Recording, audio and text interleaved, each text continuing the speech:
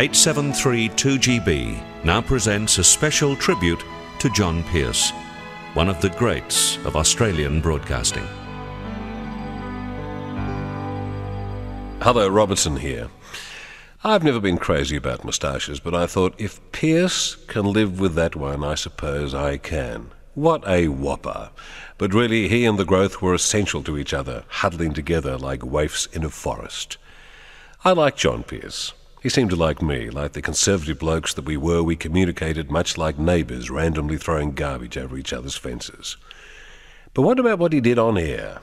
Radio, as he would tell me, was for entertainment purposes only. That, of course, meant entertaining all the senses, the brain, the heart, the appendix, whatever.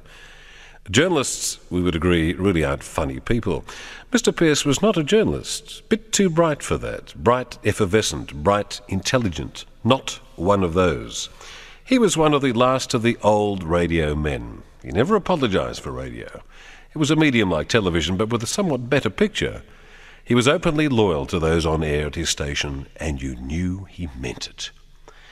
Like most ratbags, he didn't care much for management. Proof of that was that he never mentioned them on air, beneath his station, so to speak. But he did care for people. He was a bit like the biggest kitten in the litter, who would belt up the other kittens one moment, but be there when the fridge door opened to make sure they all had their fair share of food. Pearce really did like to annoy people on the air. The second half of his Saturday night show would tell us all what sort of mood Pearce was in tonight. We would wait, like the drawing of a lotto prize, to find out how the numbers would roll out for that night. Yes, he was rude, but strangely everyone who rang through thought they were special and would be afforded special treatment from the Oracle. Born optimists. I could see that JP would never retire. If you retire, you die, whether you die or not. He encouraged me unwittingly to resolve to never give up either. Of course, they say he was about 71. Nonsense. He was just a big, naughty boy with the enviable enthusiasm of a bright 10-year-old. If you saw that great face beam at some discovery, you'd realise that you were the older one, and it would pay you to listen. Look, I liked the guy. He was always there on Saturday nights. I would potter around with Pearce in the background trying to cure Australia's ills and send up the mentally challenged and joust with those who are out to get him. Pearce was a bit of a hero to a lot of little people, and now he's left us all. For something better, I trust. John Pearce always had the last word, but ironically not at the very end. We, at last, now have our chance to say what we feel about that lovely bloke. Hopefully without interruption. Absolute rubbish. The year was 1954, a time when Sydney's population of 1.5 million was enjoying the heady post-war era. The horrors of World War II had ended almost a decade earlier. Our soldiers, sailors and airmen had returned home. There was full employment. And rock and roll was about to become the preferred drug of teenagers. But for now, parents enjoyed Doris Day. I shout it from the highest hill. Kitty Callan. For always and ever, now and forever, little things mean a lot. The Four Aces. 3 coins in the fountain, each one seeking happiness. And the Cordettes. And lots of wavy hair like Liberace. Mr. Sandman, someone to hold, would be so peachy before we're too old. Sydney was Australia's premier city. There were no buildings taller than 4 stories, and trams clattered their way through the city streets. Radio was the main form of home entertainment, with families spending their evenings huddled around the crackling wireless listening to their favourite programs. Quiz shows like The Quiz Kids with John Deese, Pick a Box with Bob and Dolly Dye. Thank you, customers, and welcome to the new look Pick a Box. Ah, yes, a great night tonight. New sponsors, new scenery, new boxes, a lot of new prizes, a lot of changes, but I have a confession to make. Dolly and I are still the same. Serials like Superman. Superman. Tarzan.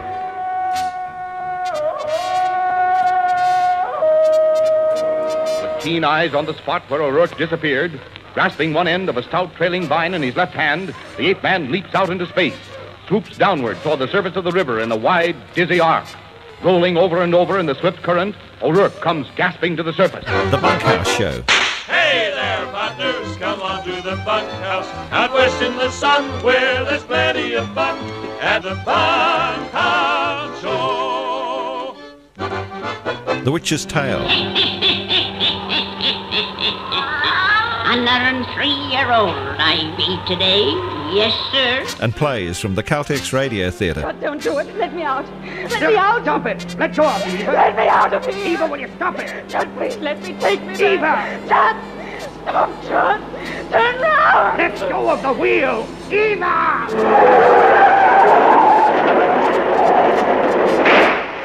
In those days, the most popular radio station, the station which boasted such megastars as Jack Davey and Bob Dyer, was 2GB. And don't say yes or no. Dodge those 2 words. You ready? Dodge yes or no. Here's the buzzer. All right. Full name? Louis Satchmo Armstrong. Satchmo? Yeah. That was the scene that greeted a 25-year-old, fresh-faced, mustachioed John Pearce when he first joined the station all those years ago. He's 11 years younger than I am. John's older sister, Dorothy Fisher. I'm 82. We had another, well, he didn't know Teddy. He died when he was 8 with rheumatic fever. And I was fretting so much that the doctor said to Mother, you better have another one or you're going to lose her too. And I said to John when he grew up, you know, if it hadn't been for me, you wouldn't be here. And he said, didn't Mum and Dad have anything to do with it at all? John's parents knew the value of an education, sending Dorothy and John to expensive Sydney private schools. He went to Shaw. First of all, he went to St John's Darlinghurst, because I was at Skeggs and I used to go and pick him up after school and bring him home to Hurstville. We were both born in Cogra, but the family were living in Hurstville by the time he arrived. But Mother went back to the same hospital where she'd had me. And he was not a good student. He worked very well at what he liked and didn't work at what he didn't like. I guess he was spoilt a bit being so young and with the 3 of us and we all made a fuss of him. I mean, he wasn't allowed to give cheek or anything like that. But he was fortunate, I think sometimes unfortunate in a way, that everything he wanted to do, he managed to do. Coming up next, John Pearce realises his 2 great passions, flying. There is no such thing as a crash landing. You either crash or you land. And broadcasting. It was just my dream as a little kid to come up and broadcast on the station. You're listening to a special tribute to John Pearce on 873 2GB.